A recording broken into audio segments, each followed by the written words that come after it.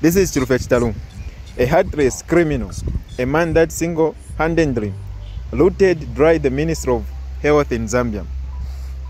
He is free and desperately campaigning for Edgar Lungu, not because they want to win and restore the dying economy of Zambia, but to prevent themselves from returning all the money that they have looted and sent abroad, and to avoid going to prison for the unbelievable, corrupt activities that they have committed.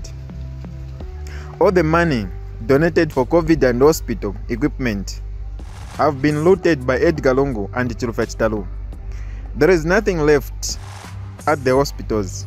That's why people are dying like flies. As it stands today, Zambia's inflation rate has reached an alarming 24% rate, remaining with only but 4% to reach 28%, mark to declared a collapsed economy, making it the number 6th worst performing economy in Africa, with Congo and other once neglected countries doing better than Zambia. And this is because of the massive corruption taking place in the Edgar Lungu's government. Police officers are paid nothing. Teachers receives peanuts.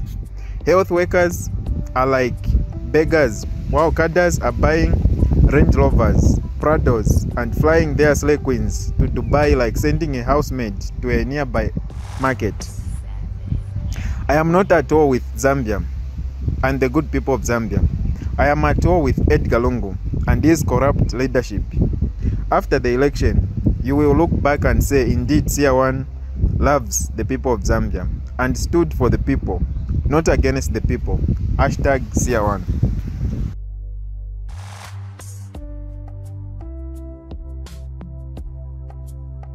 Alright, that's all for you today, lovely viewers. If you did enjoy the video, please don't forget to leave a comment in the comment section below. Tell me what you think about the video you just watched in the comment section below. I'll be super glad to hear from you, lovely viewers. Once again, I go by the name of Mutati Mpundu. I love you, peace, I gotta go.